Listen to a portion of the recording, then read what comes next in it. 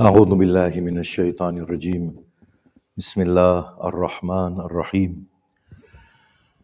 الحمد لله رب العالمين الذي هدانا لهذا وما كنا لنهتدي لولا أن هدانا الله والصلاة والسلام على أشرف الأنبياء والمرسلين شفيع ذنوبنا وطبيب نفوسنا وحبيب قلوبنا أبي القاسم محمد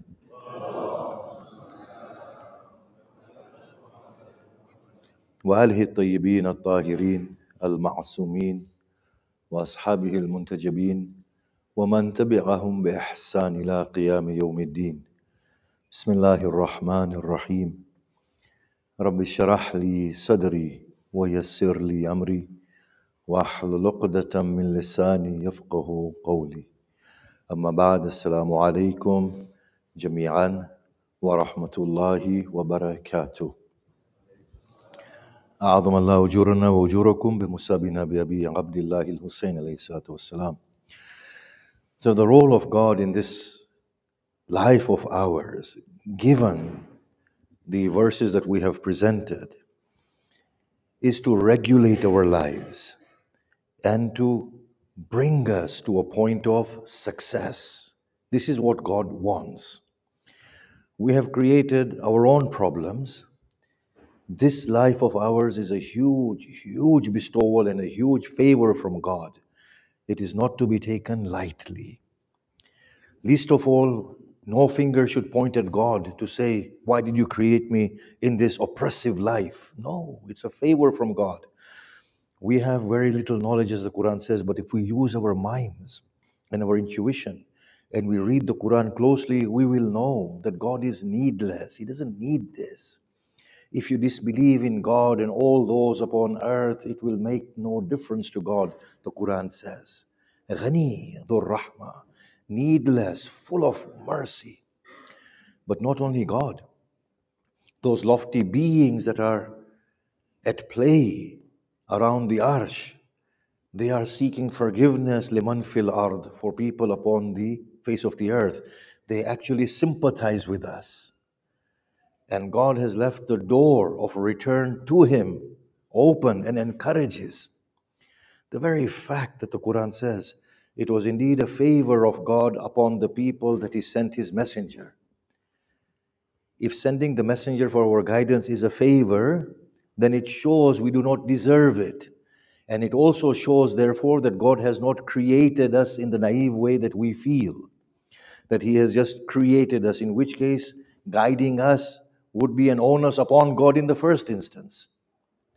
The Quran would not say we would have given every soul its guidance and none would have been hell-bound. The Prophet used to spend sleepless nights worrying, praying and begging the Meccans to believe in God. There is a lot going on here. The verse would come, Prophet, worry not. Had God wanted, He would have guided them all. There are things you may not be aware of right now. Of course, the Prophet grew with his experiences, and the Prophet became that tower of understanding, that beacon of light as he grew through his prophetic experience. But the Wahi consoled him. There is something else going on here. Just do your job. The Quran says, it's your task to preach. It is our task to guide. Don't worry about it. We know what is happening very well. There has been something else that has happened, and now they are here. Now, the role of God, nobody should misunderstand. The role of God is a positive role in our lives. He wants to liberate us. Liberate us from what? From a captivity in which we have fallen. It's such an intense captivity in which we have fallen, in a state of enslavement, and God wants to bring us out of it. But you have to communicate these truths in a way in which people can really emerge out of captivity. A seed looking at a tree and says, I am a tree, does not make the seed into a tree. The seed has to be buried beneath the earth. It has to break its chest apart. It has to allow the tree to germinate as an infant and then grow, spread out its branches and leaves, and then fruit, become a fruit-bearing tree. That's the process in which we are.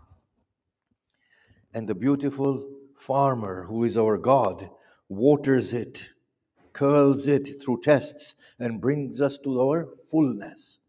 God is there as a parent, but God is also going to regulate our lives as a master, as an instructor. He will also dispense with justice as a judge.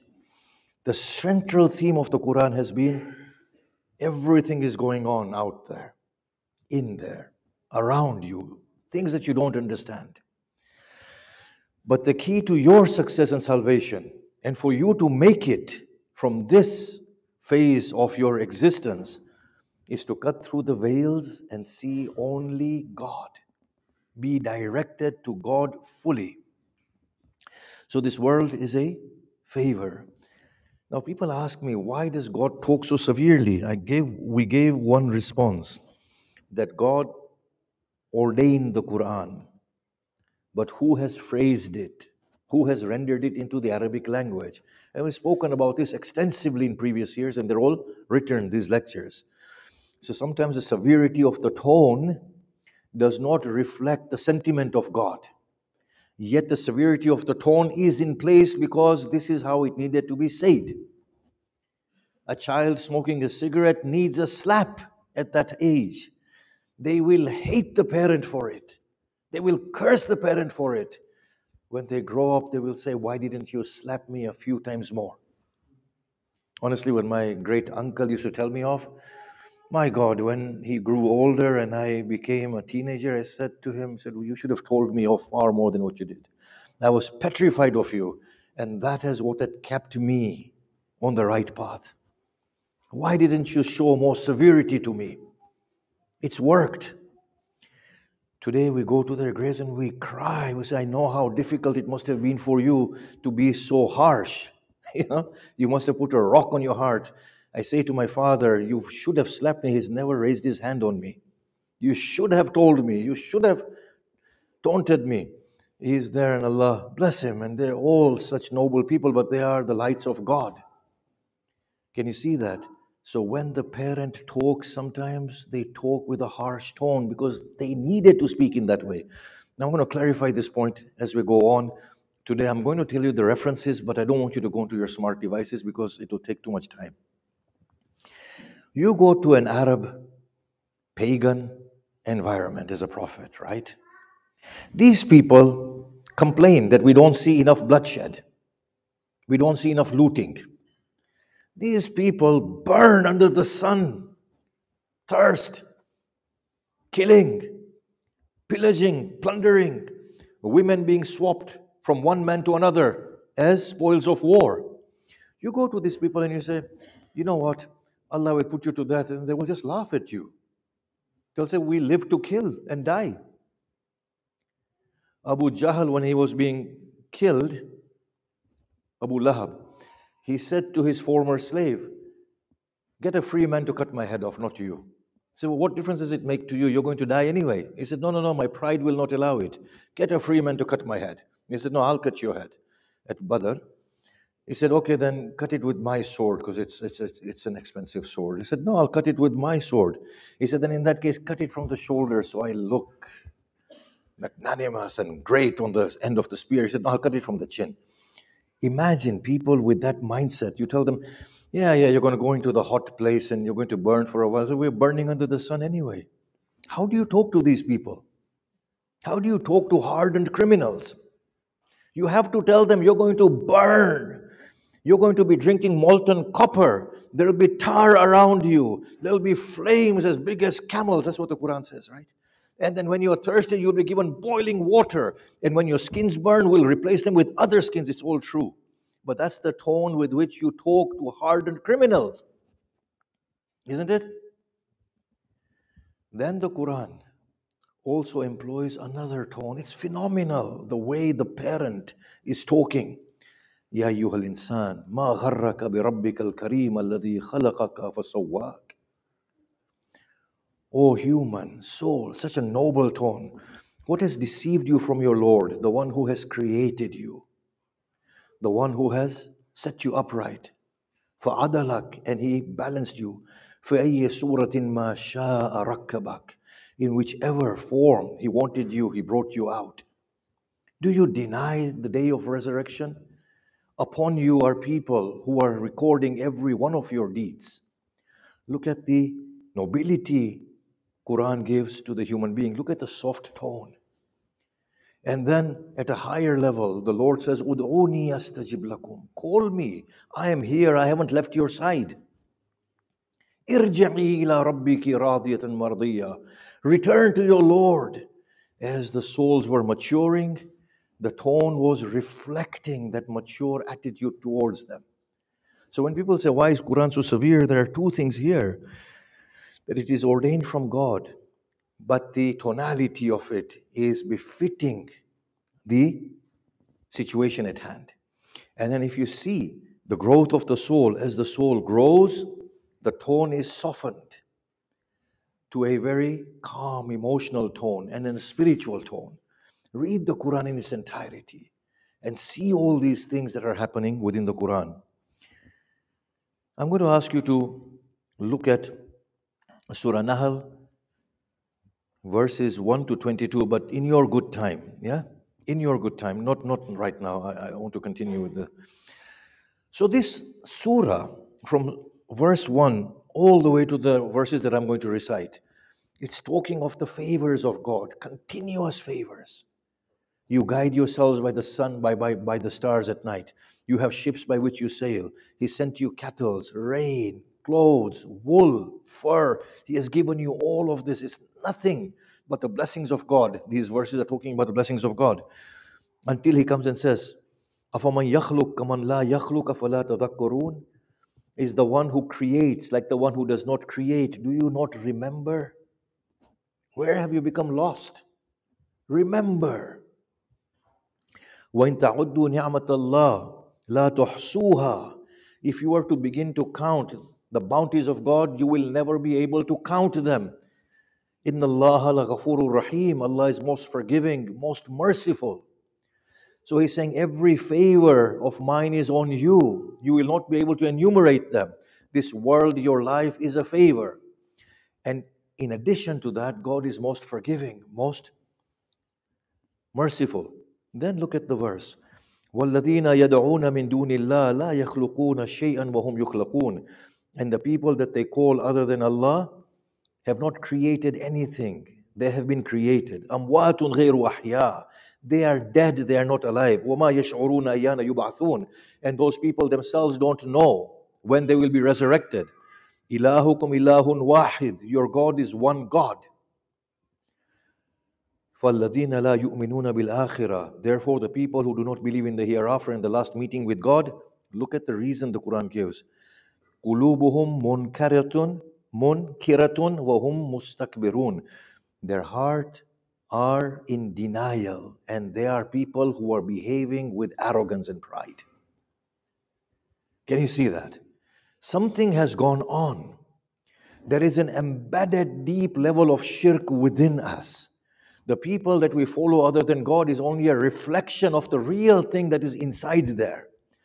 And the whole purpose of this life is for us to get it out of us, to acknowledge it and to remedy it and to finish it off as we move on to God. Now on this note, people have asked me to say this, that is it shirk to say Ya Ali Madad? And look, to the best of my knowledge, from my reading of the Quran, saying Ya Ali Madad is not shirk. Yes?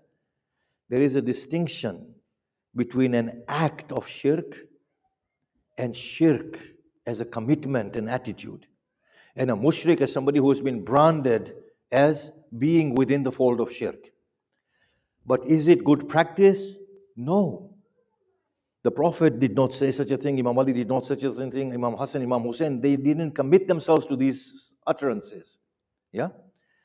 And Imam Sadiq would not approve of it. That also has to be acknowledged. It is not a part of Sharia and it is not good practice. But is it an act of shirk? I will say there is a big difference between saying Ya Ali Madad and even an act of shirk. But even if something was an act of shirk, it does not necessarily constitute shirk, because shirk is constituted by an attitude. If somebody says Ya Ali Madad and they feel Imam Ali is a demigod, independently taking his discretions, then that attitude, internal attitude, would be an attitude of shirk. Yeah?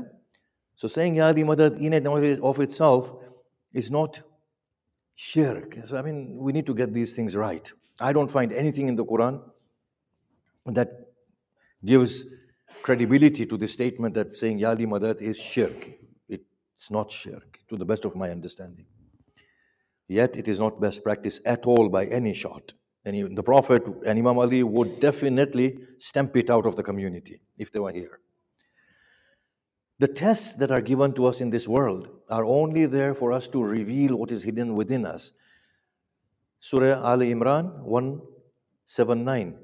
God will not let you be in the state that you are until He distinguishes between the wholesome and unwholesome that is within you. All of this is meant to come out so that you can see this is the problem. Then look at the role of God within the community. He is saying, no matter how evil you may be, do not despair, God forgives all sins. The message of Quran is just be God-centered, fully God-centered. That's it. Nothing else. قل يا عبادي الذين أسرفوا على أنفسهم لا تقنطوا من رحمة الله إن الله يغفر الذنوب جميعا. Say to my creatures, do not despair of the mercy of God. God forgives every sin. Can you see the unrestricted tone of this verse? The Prophet went to barbaric people who knew nothing but killing. They had blood dripping from their hands. People burying their daughters. These were the remedies. Do not despair. Do not despair. There is still time and there's still chance. And God is one who is unrestricted. He can forgive whatever He wants for whoever He wants. And He forgives all sins. Even in one place it says He does not forgive shirk. But in another places it says if He forgives all sins, just try and be good. You know, it's such a great shame. And I'm going to go through this, that today people behave so foolishly and they said, I don't want to pray and I don't want to... Look, because I don't gain anything from prayers. I'm going to go through it in a little while. The thing is, all you got to do is to make a gesture, whether it does anything for you or not. If it pleases your parent, your Lord, your God, despite all the inner inadequacies, He will honor you. How many a times we know that our children are not doing these things that they do for us through love, and I'm looking at my children when I say that. But you know, as parents, we know that they're doing it because we have asked them to do. And that wins our hearts. But God is the one. If His heart, and of course God doesn't have a heart, I know what clips are going to be made about God's heart. God's heart, I'm going to say it anyway.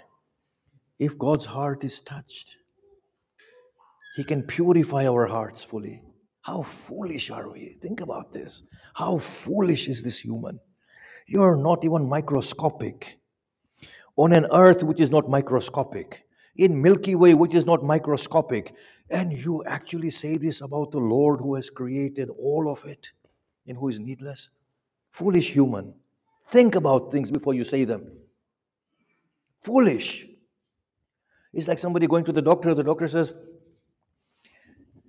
go for a walk 20 minutes every morning. It doesn't do any good for me. I'm going to instead listen to some soothing music. How foolish can you be? This man is telling you after years of experience, just because you don't feel any change in your health, doesn't mean your health is not getting better, right?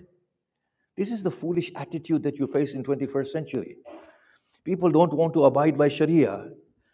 Are we fools? He doesn't have to give us a Sharia. He has given it for us ourselves. Yes, it's another question altogether that the jurists have misinterpreted Sharia altogether and they've made it into nothing but forms. That's another problem. That fast for 2 hours and fast for 22 hours. That's the jurist problem. But the fast in itself, Salah in itself, forget the jurist, what they are saying, that if you bounce your head, your namaz is broken and whatever, fatwas they come out with.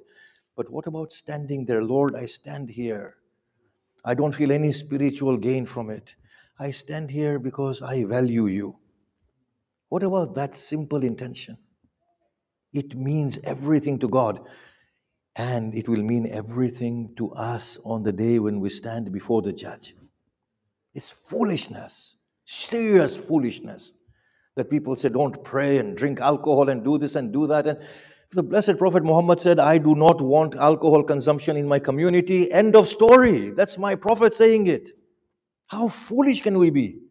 A man who gave his life, his effort, every single thing to deliver to us that pure message and to purge us from inner shirk and kufr and darkness, bring us into light. We are saying this to that man, a man who heads a community of 2 billion people.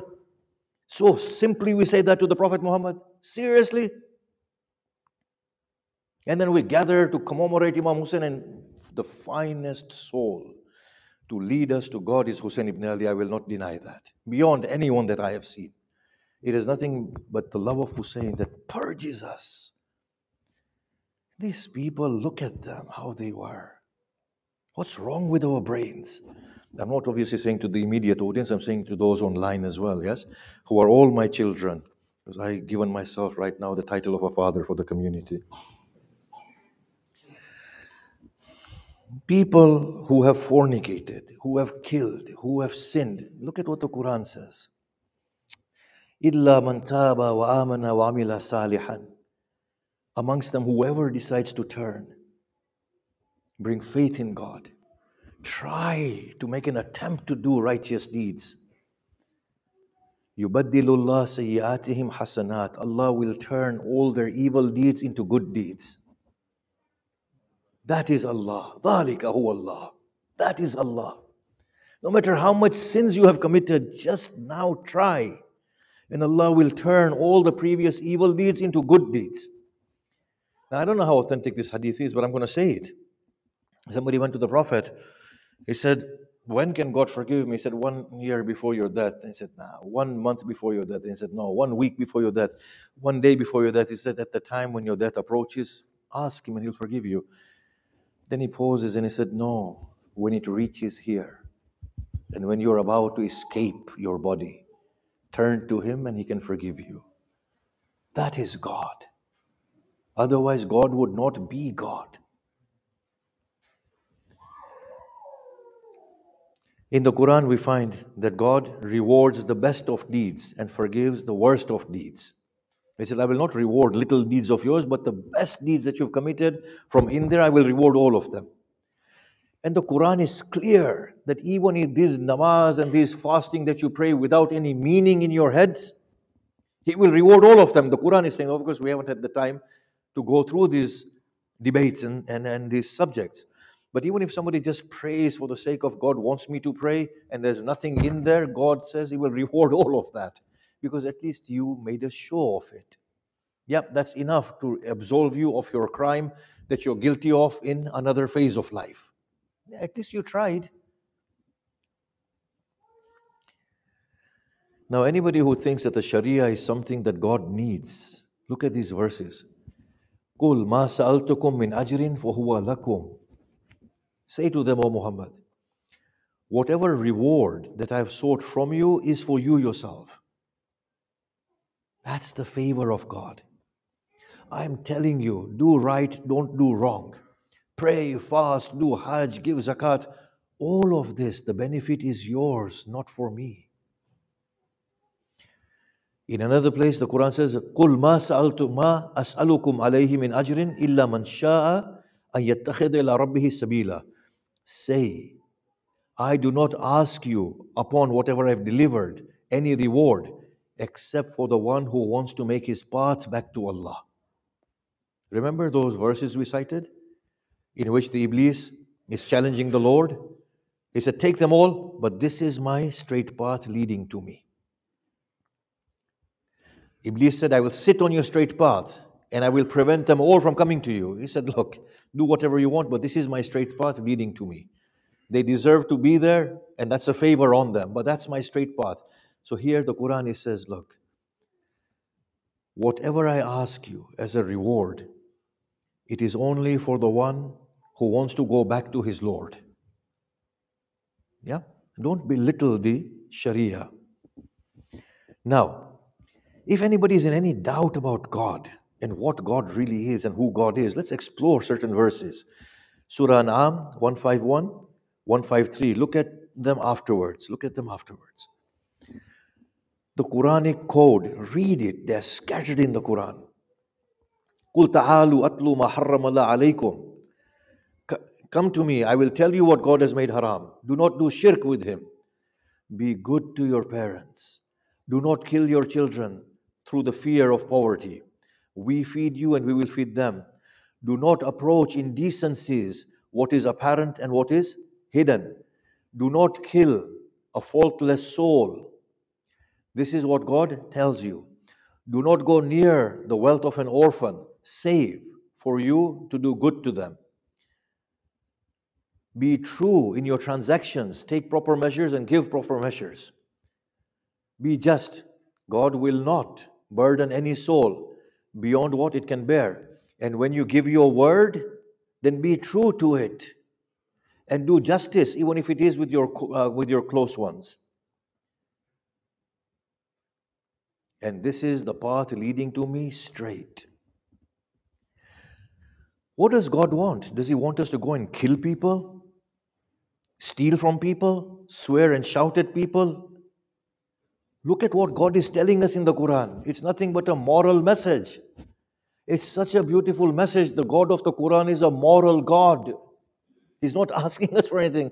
He says, you can't do anything for me because I'm needless. But this is what I'm asking you to do. This is what I call Quran spiritual morality. Then look at the Qurans, and these verses are everywhere. And look at Quran spiritual virtues. And these are in several places. Bani Israel, 36 to 38. But I'm only going to read a few verses. وَلَا تَقْفُ مَا لَيْسَ لَكَ بِهِ عِلْمٌ. Do not commit yourselves to things of which you have no knowledge. إِنَّ السَّمْعَ وَالْبَصَرَ وَالْفُؤَادَ كُلُّ أُولَٰئِكَ كَانَ عَنْهُ مَسْئُولًا.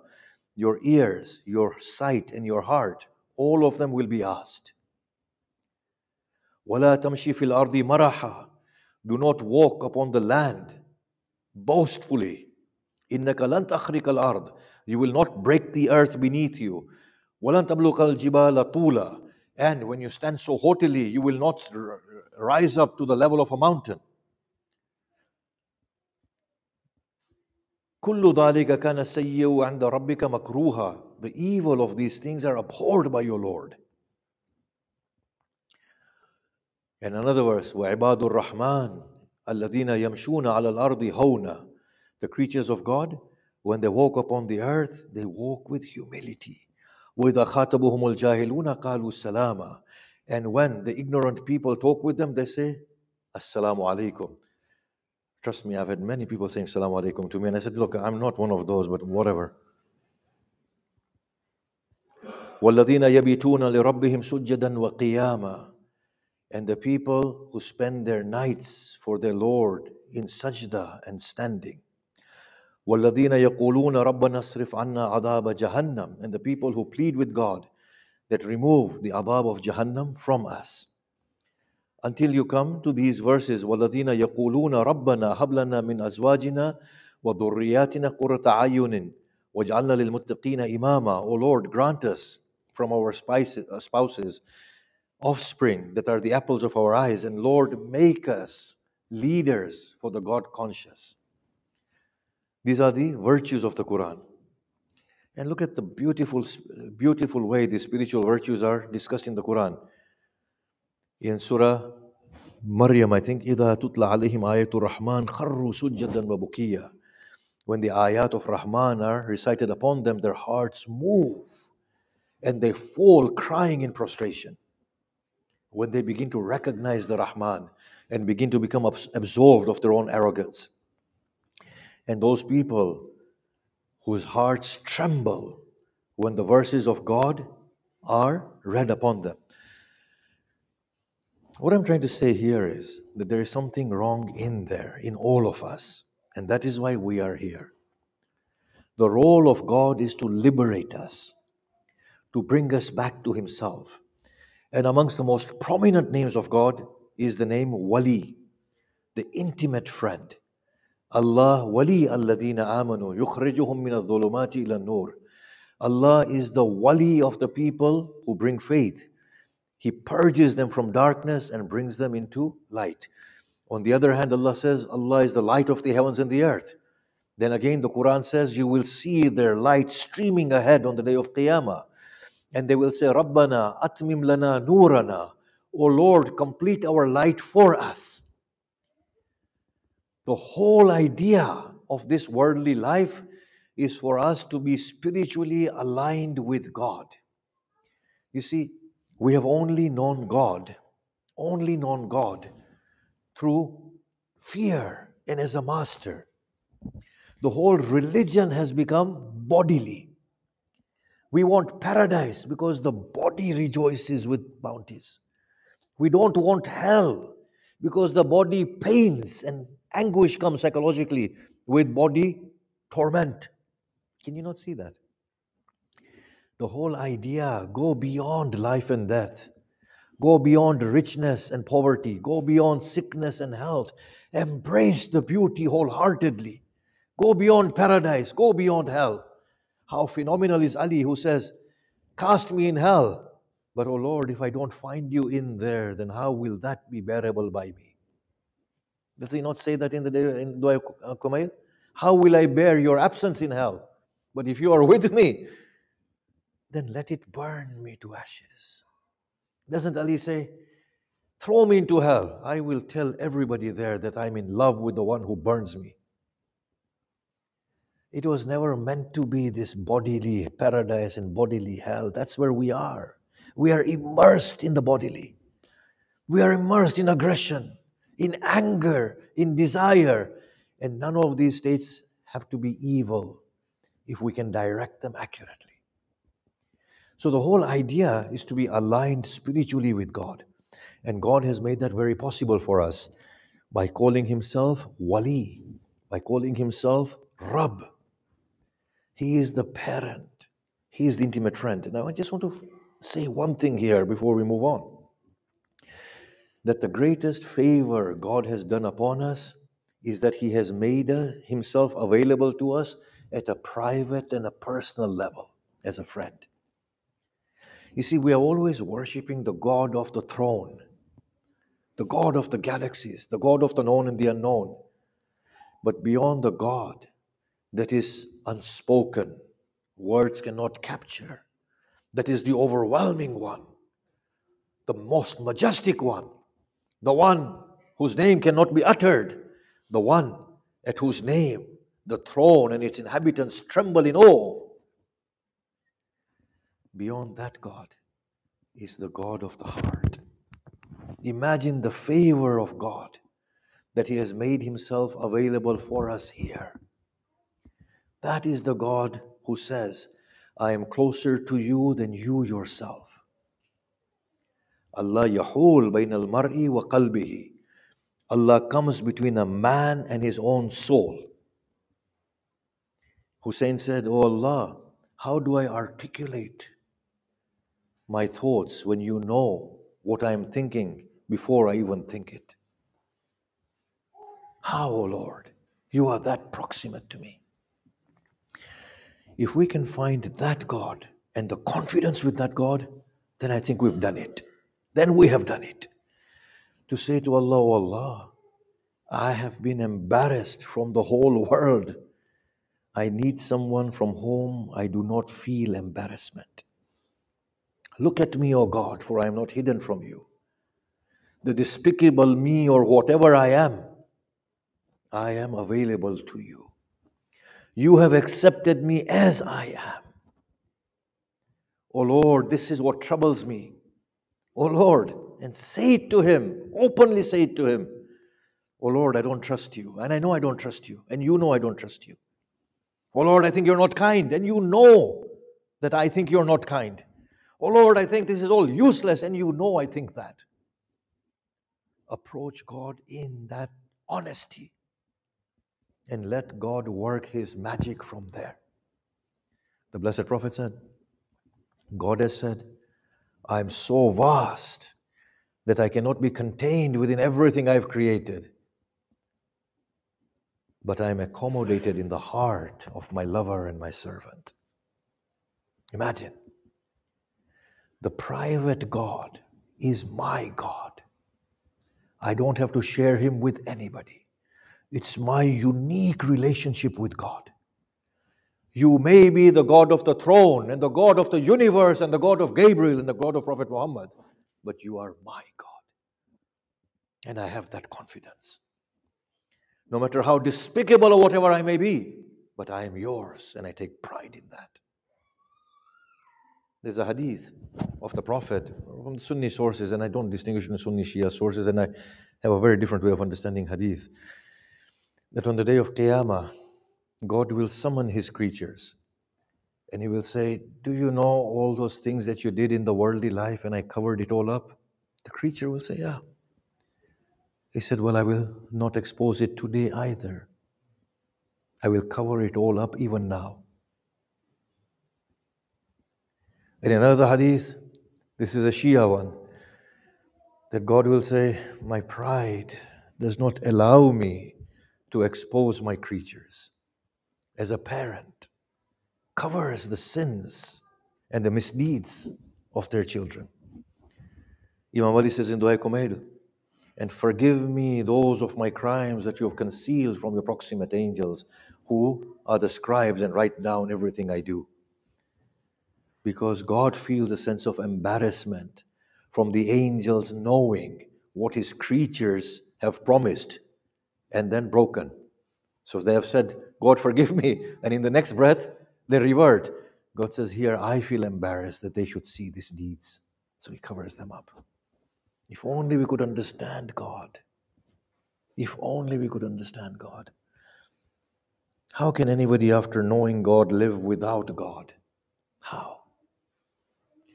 You know, I always say, if God wants me to fast for 23 hours, I will fast with pride.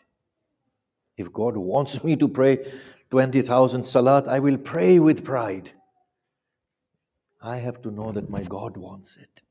Even if it doesn't make any difference to me, any change, but because my God wants it. Reverence of God. Now, how do we approach God after that private level? You see, in the phase of him being the judge, he will dispense with justice, make no doubt. وَإِن تَكُ مِثْقَالَ حَبَّةٍ, even if it's a weight of a seed, he will bring it out. Inna Allah latif, God is subtle. He will bring it out and it will be placed on the scale. He will dispense with justice. He will tell you ma kuntum fihi takhtalifun, all the quarrels you used to have. He will pass decisive judgment. Who said what? He will conduct justice. Make no doubt, he will. But the judge is also a parent. But the judge is also Rahman and Rahim. And the judge is also my wali. And the judge is also the one apart from whom I have no one. Can you see that? Within a judge is a parent. Within a parent is a friend. Within a friend is the blind lover. As Imam says, if you were to take me to task for my crimes, I will hold you to your forgiveness. It's the night of Ashura.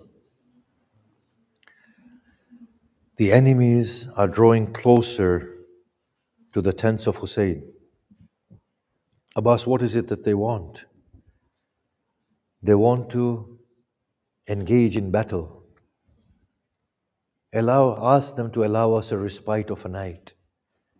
For I wish to spend this night in the devotion of my God, in isolation and on my own.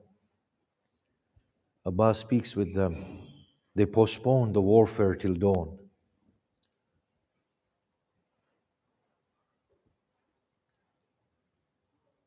Imam Hussein is in his tent. Imam Zainul Abidin said, I was in an adjoining tent. My aunt was nursing me. Hussein came into his tent and he said, O time, sorrow be your lot. At daybreak and at sunset, For how many have awoken desirous of you, only for you to conceal them beneath the earth by nightfall. Every soul shall tread my path, and time will accept no substitution. He said, I heard this and I realized what my father was saying. The tears choked me. He repeated it again, and my aunt jumped from her place, tearing her clothes and saying, Oh brother, then that means I will lose my brother. As she cried, Hussein said, Bear it with patience, O Zainab. She said, Oh brother, they will kill you violently, and that is too difficult for my soul to bear. She lost consciousness, Imam Zainul Abidin says. Imam Hussein sprinkled some water upon her face, and she regained consciousness. Zainab, your tribulations will be severe, but I ask you to bear it for the sake of God. Let the devil not deprive your heart of contentment and patience. Imam Hussein busies himself in his devotion. Zainab goes to other tents. After a little while, the love of her brother overpowers her heart. She goes back to the tent of Hussein and finds it unguarded. She looks inside and sees Hussein in supplication. But filled with emotions and rage, she said, How dare his tent is left unguarded on such a night? Indeed, I shall go and reprimand the Bani Hashim. She comes, she hears sounds from the tent of Abbas and his brothers. She lifts the cloth and she sees Abbas in the center of his tent, polishing his blade, and the Hashimis around him. He calls out, O sons of Hashim, what have you decided for tomorrow as the battle breaks out? They said, O Abbas, O master, the decision is yours. Command, and we shall obey. He said, tomorrow, when the battle breaks out, none of the helpers of Hussein should be killed before us. Least anyone says that Hussein favored his family above his companions. She was filled with emotions. As she left his tent, she heard similar sounds emanating from the tent of Habib. She drew closer and she found Habib in the center of the tent in a similar manner, and the Ansar were around him. He called out, O Ansar, why have you left your hometowns? Why have you come here? What shall you do tomorrow when the battle breaks out? O Habib, O master, the command is yours. Command, and you will find us obliging. He said, tomorrow when the battle breaks out, we will be the first ones to give our lives. For none shall say that the companions valued their lives beyond the family of Hussein. As she retreated, she found Hussein in front of her. She broke into a faint smile. He said, Oh sister, I have not seen a smile upon your face since we left Medina. What be the cause of your joy? She explained to him. He said, These are the finest man. I have not found companions better than these, like pure water, unadulterated with impurities. O Zainab, do you wish to see their resolve? Yes, O dear brother. Then stand behind that tree. O Abbas, O Bani Hashim, hasten to me. O Habib, O Ansar, come to me. They come running. He says, O people, know well that these people will put me to death tomorrow. By your deaths I will not be spared. I lift the oath of allegiance from you. Take the covering of the night and save your lives. As Hussein said this, they stood. They said, Hussein, command us and we will behead ourselves. Do you doubt our loyalty? What life is a life without you? Hussein said, no, that none shall live. Muslim ibn Awsajah spoke. He said, Hussein, I will fight your enemies with my spear tomorrow. When it breaks, with my sword. When it breaks, I shall throw stones at them. Then I shall fight them with my bare hands. Hussein, if I'm killed and then burnt, I will plead to God to restore me 70 times over, that I may defend you all over again. Hussein commended them. Then he said, know that after my death, my women folk, my sisters and my daughters will be taken as captive. There is a clan nearby, the clan of Bani Asad. Take your women and escort them there so that they may be safe. Ali ibn Madahir, the brother of Habib, comes to his tent. His wife asked, what was Hussein saying? He said that we will be killed and our women will be taken as captive. So take your women to the clan of Bani Asad. She said, and what have you decided? Prepare and I shall take you. She said, sorrow be your lot. Shall Zainab be taken as captive and your wife be spared? Give your life for Hussein and let me be. I hear this and I've read this and I'm conveying a sentiment. In the depth of the night, Hussein exits his tent and goes towards the battlefield. Somebody walks behind him. Hussein turns and he said, what is this? What is it that you do? He said, I am fearful that the enemy might mount an attack. So I come to protect you. He said, come near me. He says, Hussein, what is this that you do? He said, I examine the land, its highs and its lows, its trees and its ditches, to see from where the enemy can ambush us. It is possible that Hussein was walking, and at a point he breathes a deep sigh. And he asks, why, O Hussein? He said, maybe this is the place where my Abbas will fall. The night of Ashura breaks into dawn. The battle commences. They engage with the enemies. Hussein's numbers depleted. By the afternoon, a handful are left. One by one, they give their lives until Abbas breathes his last. Hussein comes to the tent of Abbas, looks inside and cries out, La hawla wa la quwwata illa billah. Comes to the tent of Habib, looks inside and cries out, La hawla wa la quwwata illa billah.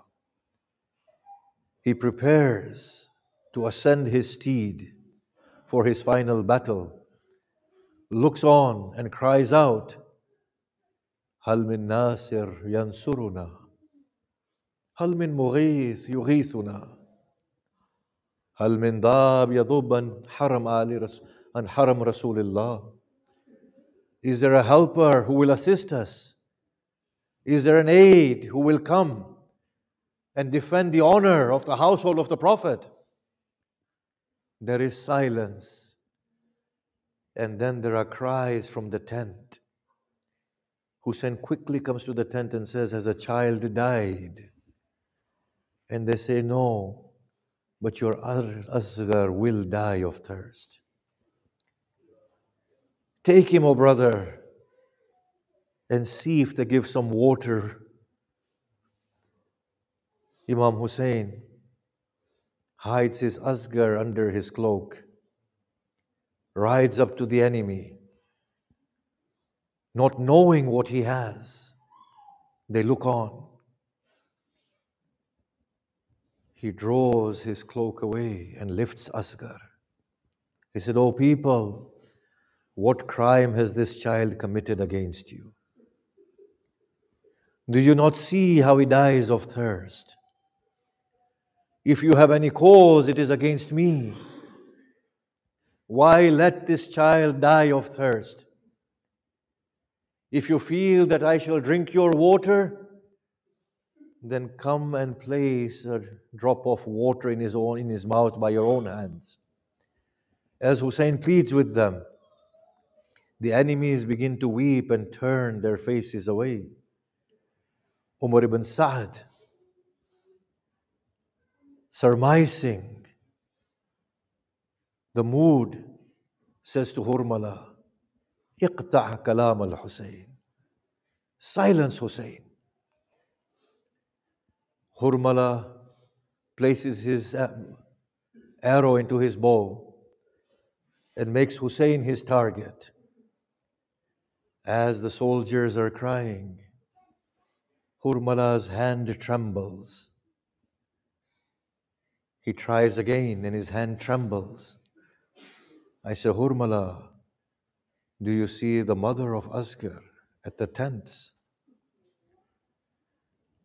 Umar ibn Sa'd said, "Hurmala, finish him off." As Hussein trembles with Asghar upon his hands, the arrow leaves the bow and penetrates within the tender neck of Asghar.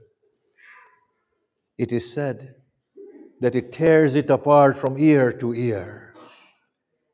The scene is so shocking that Hussein is left without speech. He begins to tremble violently.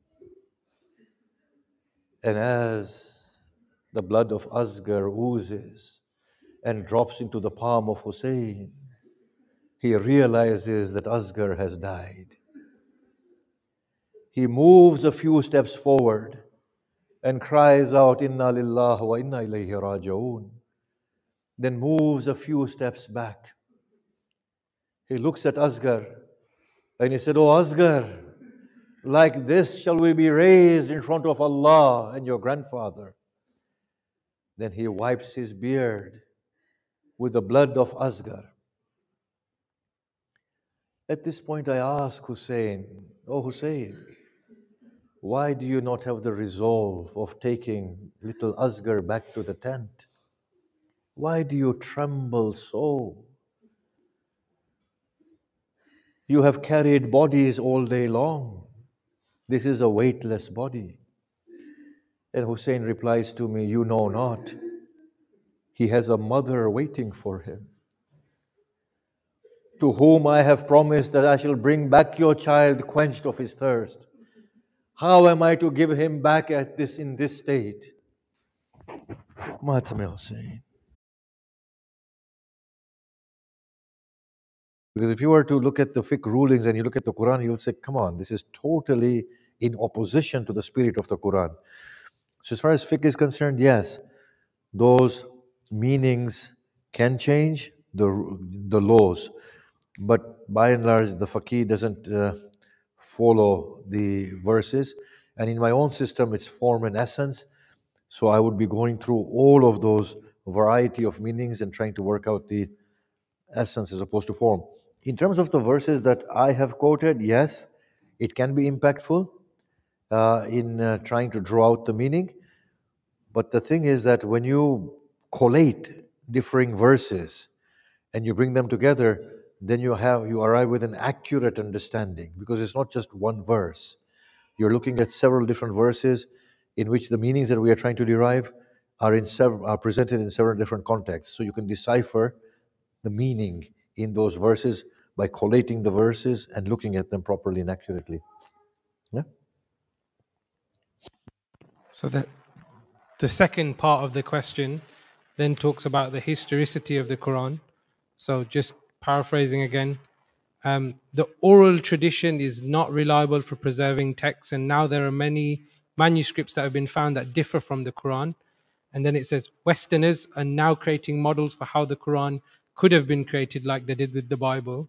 These questions are growing in academia, and if Muslims refuse to answer this question, then the West will.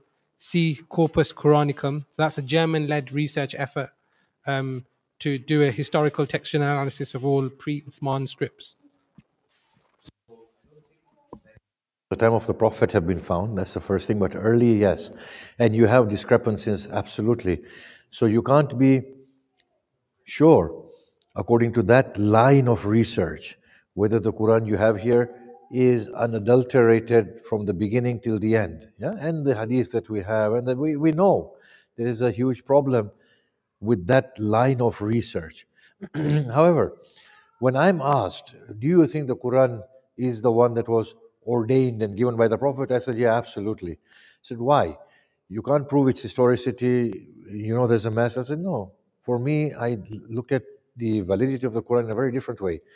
I'm looking at it in terms of its style, in terms of its consistency, in terms of its endings, in terms of its rhythmic sounds.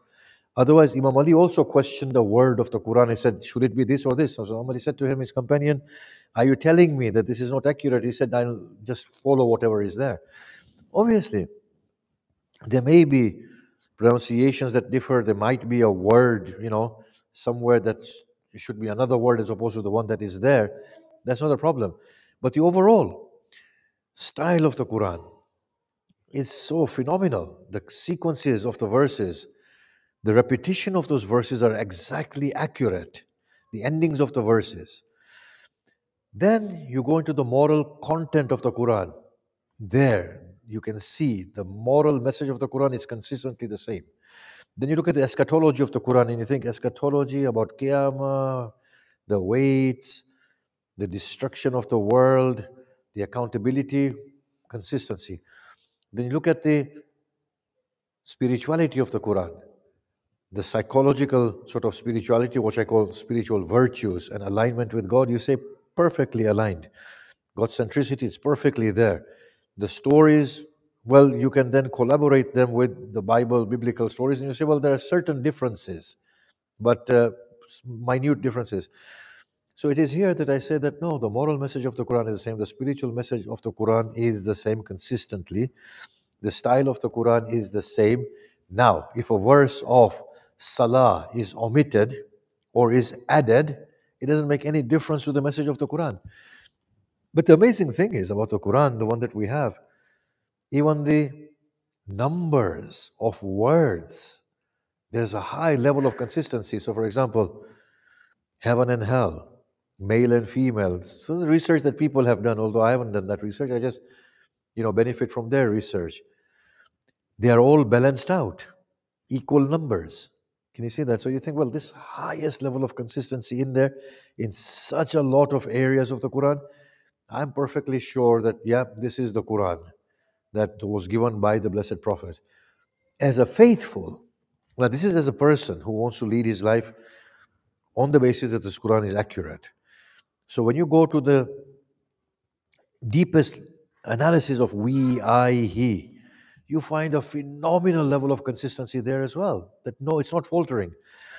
And the beauty of the Quran is that this we, I, he, they, it could have concealed it. But the Quran wanted to leave it open. Same as the biblical sort of text that you have. So you say, well, it's not shy. It doesn't want to hide anything. It's giving it. And the people who are transcribing it were also doing it with integrity. But as a faithful, the Quranic verse says to the Prophet, لا تحرك به لسانك لتعجل به. Muhammad, don't be in haste to give it out. We will preserve it, we will collect it, we will apportion it. That's the Quran saying. And the Quran says in another verse, نحن نزلنا الذكر وإنا له لحافظون. We have revealed the dhikr and we will protect it. So, not as an academician or as a scholar, as a faithful, I'm saying, yeah, I have faith that those verses somehow, through some agency, the minds were inspired and it came together. The thing with academia is that it's a good, lovely method, but at times it's arrogant, just like the scientific method. The scientific method should be based on no finality, which In principle, it is. But a few years ago, we were told telepathy is nonsensical and just a load of nonsense. Now that we explore it more and we are able to talk about it, give it proper words, it becomes a discipline. Right now, the world of the jinn, the interdimensional world, well, until now it was all nonsense and myth and whatnot. Now that we are opening up, our scientific mind is opening up to interdimensional worlds. Now we are beginning to innovate language. Once we innovate language, befitting words, we will talk about the world of the jinn. Jinn means the one that is veiled, yeah, in a more appropriate manner. I just find sometimes academia and the scientific world is very arrogant. Finality. This is what I can prove. Beyond that, I don't know, as opposed to denial of it. Yeah? Can I push back a little bit? So I think that from reading the questioner's comments, I think there was a comment made in the first lecture that when we were brought up, we were told we couldn't question certain things, and you referred to people on the sides and yourself. And I think this probably comes from someone who's been brought up in a society where we're asked to question everything. And I think some of the, I would say, elder religions have been through a period of, they've been subject to questioning. Do you think there is any scope to question this? Is this the thing you're saying not to question? Or could we question the accuracy of this? Norm. Denial is arrogance. That's what I'm trying to say. No. Question if Quran makes any sense, if it is from God, if it whatever it's from. Question. Reject it if it doesn't make any sense to you. But in the process of questioning, we shouldn't be arrogant enough to say, without proof, that it is unauthentic. You can say, well, I don't believe in it, but I can't say. It's like the 12th Imam. I say to the people who say that I don't believe in it, I say, look, that's an arrogant statement. At the most, you can say, I have not been able to prove it. I say, look, as far as I'm concerned, I'm perfectly satisfied that there's a 12th Imam, according to my own methods. You get it? If you can't prove it, then at most you say, I have no evidence to substantiate it. But you don't have a contrary evidence to prove that it doesn't exist either. Yeah, just be humble. And question. Thank you.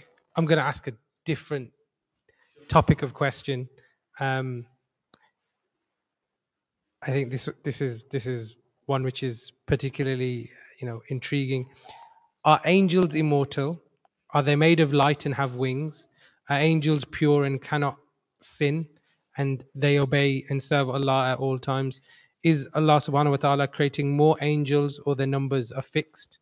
And also, I think in the lecture you described that Jibril, you made reference to Jibril's wings will cover the whole sky. So there are different types of angel as well. If you can expand on that, I think that's a question which has been asked. And not comfortable with Muslim philosophers' understanding of angels. Yeah? They are conflating verses and generalizing them. Ma minna illa wallahu maqamun ma'loom. There is none amongst us but that we have our fixed position.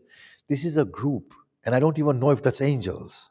It's just, something that they've assumed. That doesn't mean that every angel is of the same nature. I do believe that angels may not be what the philosophers have taught them to be. I feel it's a broad term that subsumes a huge reality, and we need to go through angelology accurately from the hadith of the Prophet and what the Urafa have quoted. I do feel some of them are very fallible and they can sin. I also feel, I don't know if I should say it, so I'm going to just stop there. I'm not going to say it. Okay? Are they eternal? If anything, if material and materiality is taken as a gauge for temporality, then anything beyond materiality is endless. Yeah? Doesn't have a beginning, doesn't have an end. But then I also feel that the human soul doesn't have a beginning and doesn't have an end. We are eternal. We've been forever and we will stay forever. Yeah? We are as angelic in substance as angels can be. And the demons are the same as well. Yeah? Does God create more? Obviously, Khallaqun Alim. You will not find end to the words of God. Yeah, that's the verse of the Quran. You will not find any end to the words of God, right? I do believe that the prophets are also fallible, and the Quran confirms that. I do not believe that anything in this realm of existence, ours, the human condition does not understand infallibility. It just does not. It's inconsistent. All you can say is we can arrive at a state of optimality, not infallibility. Yeah? Optimality. That's it. But the realms intertwined with the world, I don't even feel they enjoy infallibility. Yeah? And my thoughts are still being worked out in my head and in my research. I feel we've got it wrong. Eternality, I think we've got it wrong. Deeply, I feel we've got it wrong. It needs a thorough elaboration, a thorough elaboration. Wings, I'm not sure if it means the wings that birds have. Yeah? Or if this is wings that are like really describing the function of transportation. Yeah? He gives 4 and 2 wings, and yazidu fi khalqi man yasha, and he increases in creation whatever he wants. You see, it is scary, I know, and it's confusing, and it's going to take many years. Many years of a lot of work and a lot of calm preaching before certain things can be conveyed. But if we were to read the biblical books, read it, and you will say, the wings don't mean what I think they do. They mean something far more tangible that I know. Can you see that? But to convey these things will take years upon years upon years and a very careful approach. I do feel that there's a reality that Quran did not want to hide. The Bible, Old One, Old Testament, did not want to hide, and the New Bible, the parts of the Old Testament that it's kept. If I can cautiously make a suggestion that Muslims need to read the previous scripture, former scriptures, I'll tell you why. When an author writes a sequel, they're not going to repeat everything they've written in the first one. They're just going to make references. It's just going to allude to it. The fact that the Quran says what you've been given, what we've been given is the same religion. Yeah? So there are many gaps in the Quran.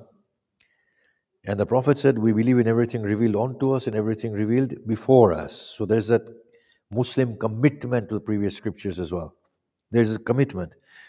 What that commitment should impel the Muslim to do is to read the previous scriptures.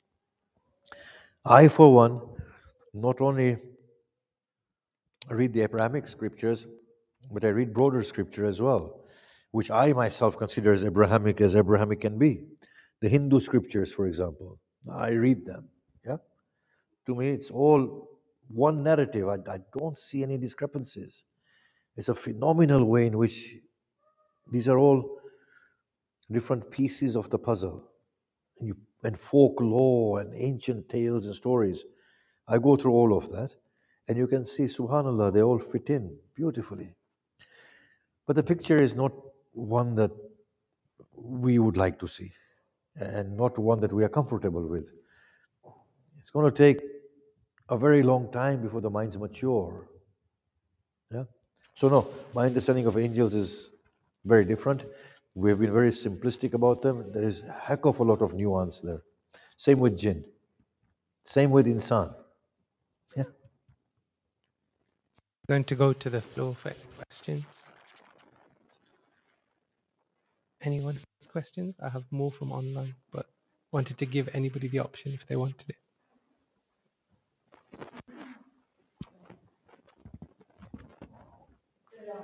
I've found. Today you spoke about free will.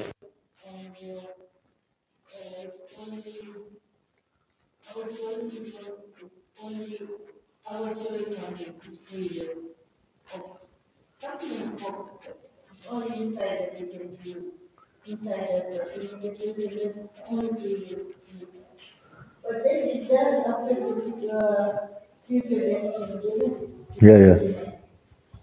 So then it's not limited to our personality. Yeah. So what I said yesterday was, and then you missed the Q&A last night, that at an interactional level, we have freedom. How we interact with whatever has happened. That then can set a different trajectory. But as soon as that interaction is done, it sets a destiny again, fixed, that can change by the moment if we want. If we decide to stay in an awakened state, if we go back into a slumber, then we just become robotic, and then everything about us is predictable, as if a person has not lived. Yeah? It's an actor acting out. But when we awaken, there are different levels of awakening.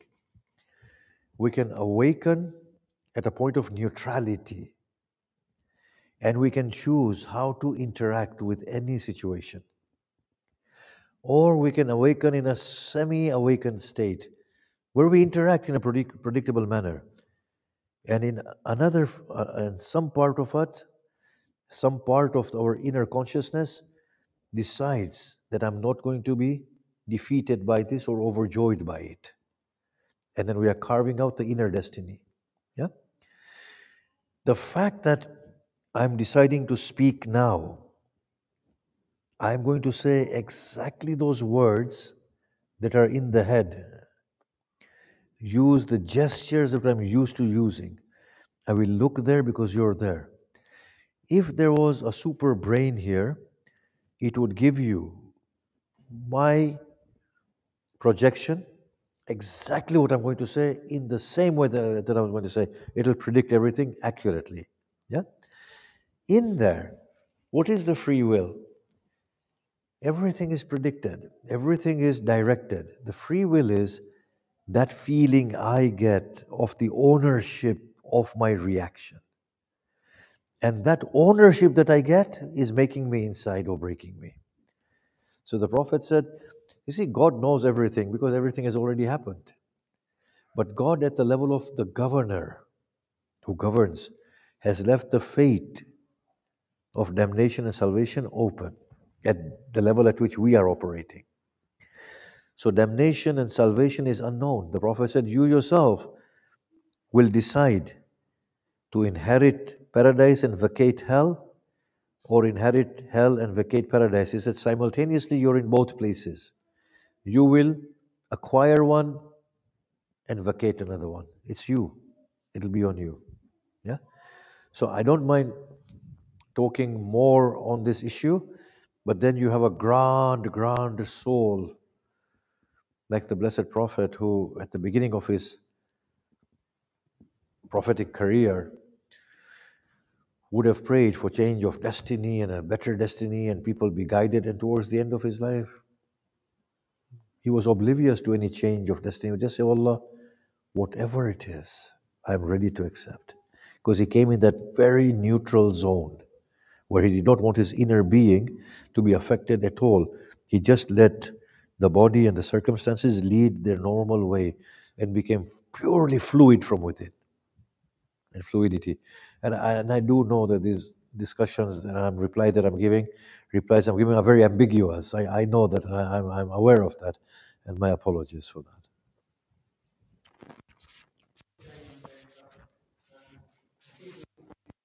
Questions and comments, and they all seem to have struck a personal chord with a number of people. So I'm going to go through the comments and then maybe ask you a question to summarize, just to get the tone of what people are possibly feeling. So please don't answer them straight away. How can we be fully responsible of actions if they're impacted, to not say directed, by our genes, environment, and education? Isn't that an excuse for a huge part of evil in this world?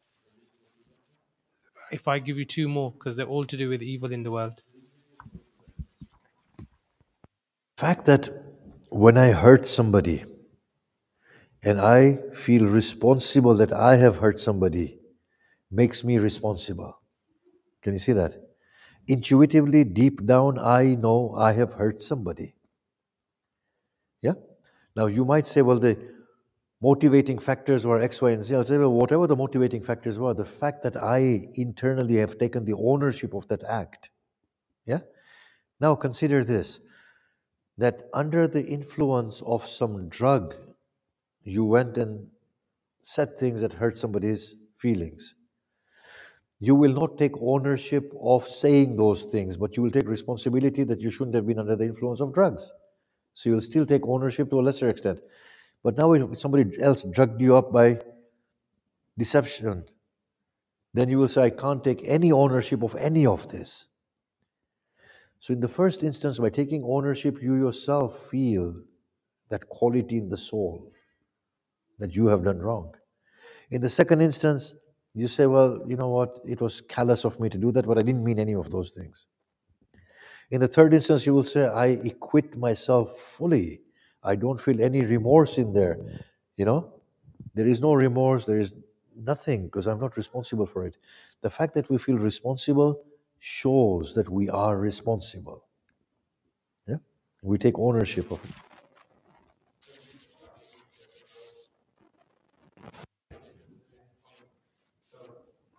According to Shaykh, Allah is too divine to experience the emotions of humans.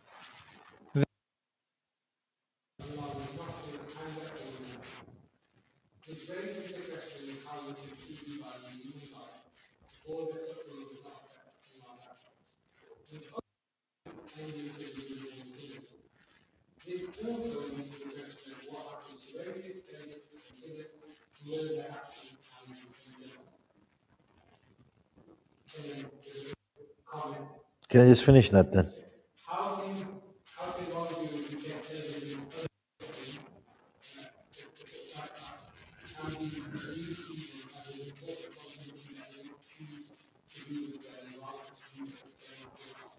This idea and this But I think it's a very good question. It's a very good question. So Allah, the Huwa stage, He doesn't feel these emotions, yes? And yet Allah feels every emotion because He's nothing but Allah. So now in the lectures, what we were trying to explain was the multifaceted approach that we have to God. If you want to single out God as God, then you say, well, He is beyond God.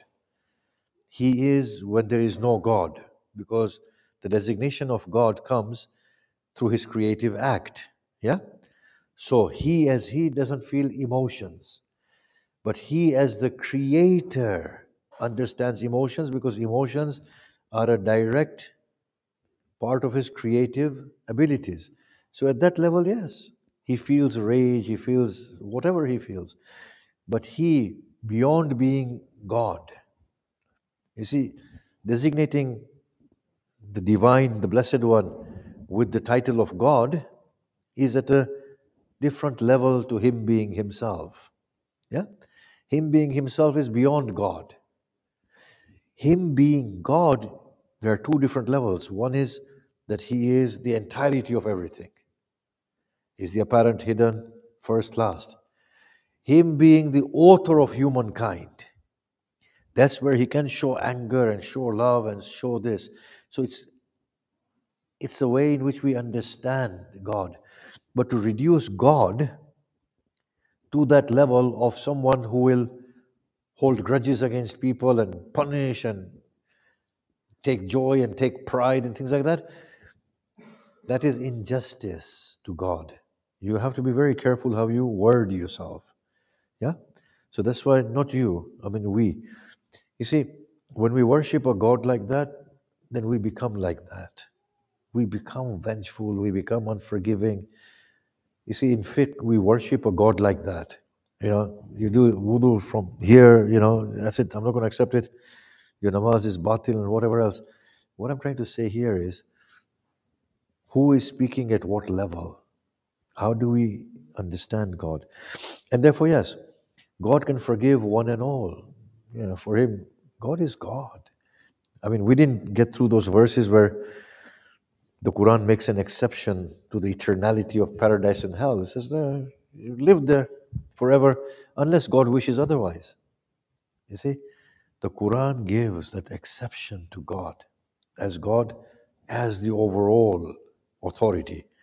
What I'm saying is that He, the Blessed One, is even beyond that authority.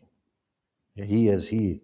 Now, a psychopath, the poor psychopath who's born with the psychopathic tendencies, they don't feel remorse. But I ask a question. What caused a psychopath to take birth as a psychopath? If it is a naive God that we are thinking of, then God becomes oppressive. The person who's psychopath says, why did you create me a psychopath? I mean, had you created me like Imam Ali, I would have been the finest of people. But you created me like a psychopath, and I turned out to be a monster. And for that, I'm going to burn because I've transgressed against other people. Right? Then God would become very unjust. So the question we were trying to deal with in this series of talks was, why does a psychopath emerge as a psychopath? Is it a consequence of a previous realm of existence? Or is it a choice that a person has made and said, look, I want a very difficult path here and I want to come through it accurately? Can you see that? There's a variety of interpretations that we can give. Yeah? But if you take this world off as the plane of our existence, then nothing makes sense. And that's why we were trying to integrate a previous life, whereby this life can be justified. Yeah.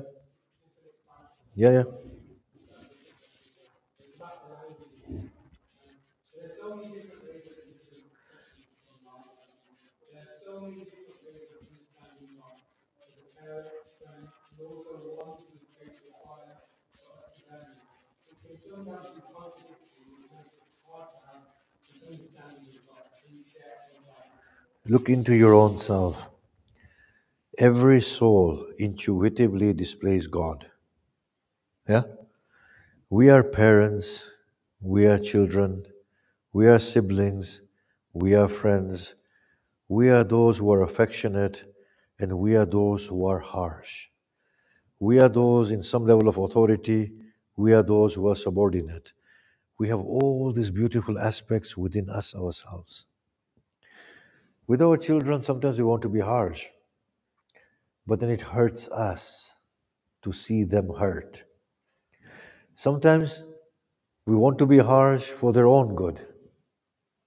Sometimes we take pleasure in forgiving them to see them happy. Can you see that? So all the beautiful aspects of God are at times within us. We just have to explore it. Yeah? There is no difference in principle between grounding a child and between hell. There is no difference in principle, in essence. The severity of it does not bring about the essential difference. It just brings about difference in terms of grades of intensity. Yeah?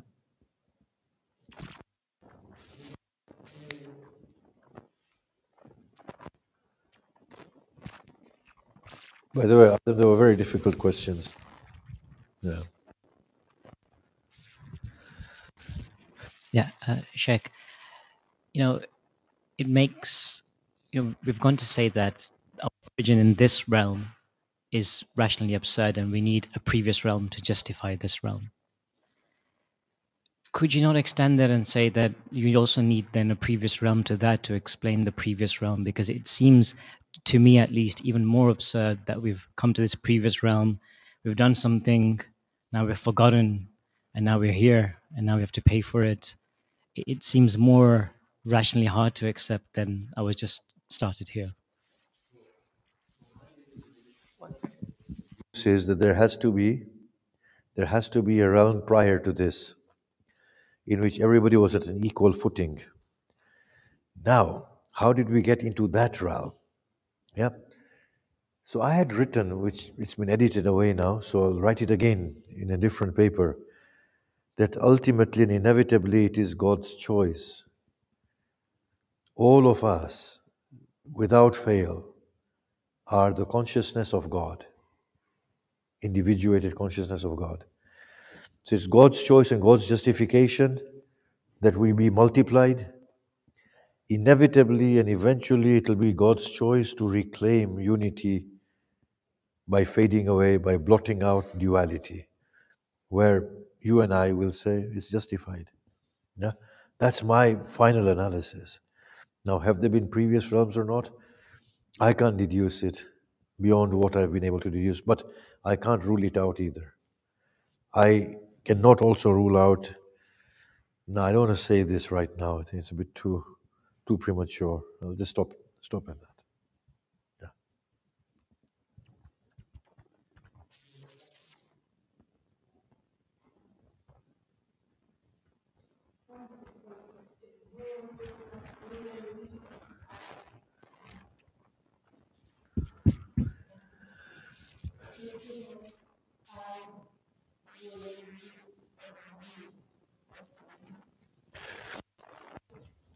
See, when we say royal we, it means I of God. What I'm saying here is that if you examine the Quran, the we, maybe at sometimes it is the royal we. I'm not sure. At times it is not God as God. We are sure of that. God is not included in the we. At times, is it God and agencies with God that He Himself is created? Possibly. At times, the Quran changes the accent from we to I to we. What is happening there? It's too soon for me to give my thoughts on that. Yeah, it's way too early for any thoughts to be given on that.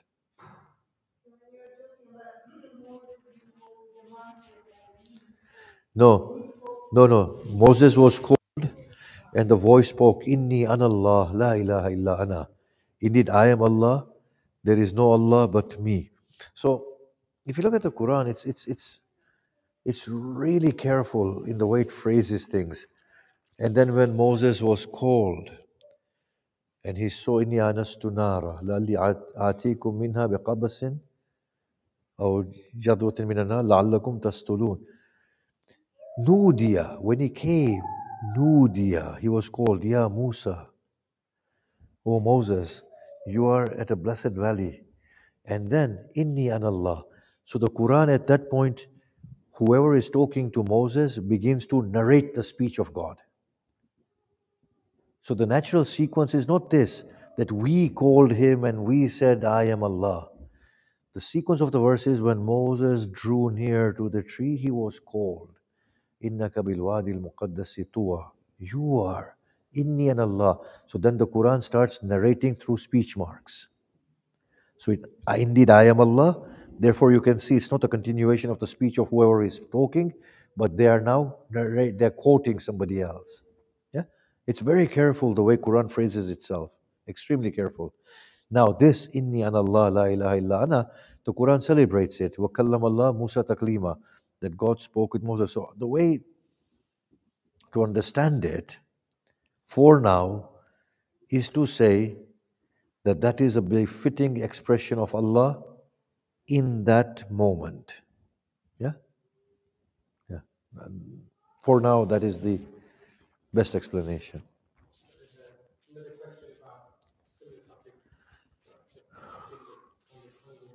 Why did Allah choose fire to convey His message to the best of creation, Nabi Musa?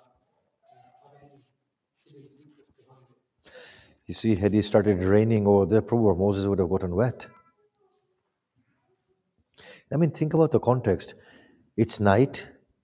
Moses sees fire, so he's drawn, right? Do you think if there were lightning there, Moses would have gone? I know I'm being comical. Moses is with his family. He sees fire in a distance. He says, I may bring back a torch. So he's incentivized, wasn't he? Yeah?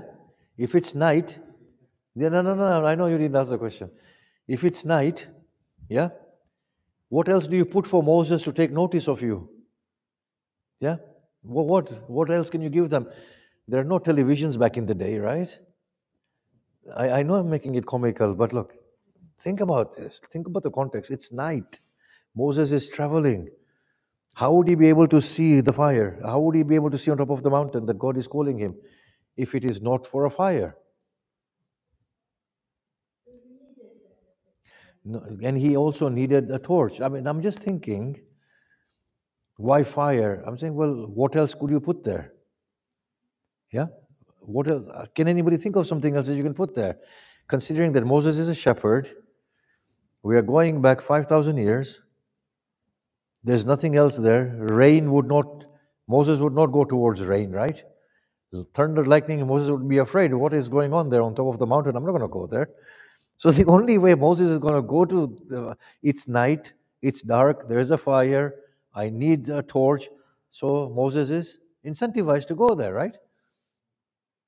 The Quran doesn't say he talked to Moses through the fire, by the way. Burning bush, right? So burning bush, but the thing is, the bush was burning. That's what drew Moses there. He wouldn't have gone otherwise. Why would he go? That was the only way to entice him. I don't want to trivialize the question. I'm just trying to put the context to it. Another question comes out is this. Could the recreation of mankind on Judgment Day be a future human race trying to apply retro justice with future technology? And then the person that put a footnote say, I've asked this because God does seem to be working through entities rather than directly himself. Yeah, whoever this man is, tell them to come over and, we can have a nice conversation in my room. Yeah, obviously, phenomenal question. What an intriguing, phenomenal question. Yeah. Going by the Quran.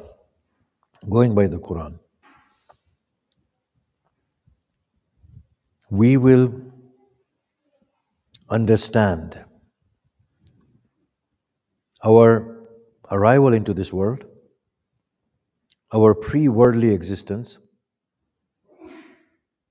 that we are responsible for our deeds. This was a pact that we made, and we deserve justice. Yeah? That is the central theme of the Quran. What is in this story of Qiyamah, what is not central is the identity of who the ultimate judge is. The central theme on the day of Qiyamah is us being cognizant that this is my judgment and I knew full well what I was doing and what the nature of life was going to be, and I forgot. Now, He, the Blessed One, does not arrive upon a throne. He, the Blessed One, cannot be seen with eyes. As Imam Ali said, you can't see Him. He's not to be seen. The Quran says, but the faces will be looking at their Lord. So we know it is not Allah as Allah. It is some level of depiction of justice and God. Yeah? So I'm just saying, the central theme is not the identity. The central theme is our pact and the fact that we will be judged. Yeah. So you mentioned throne. Yeah.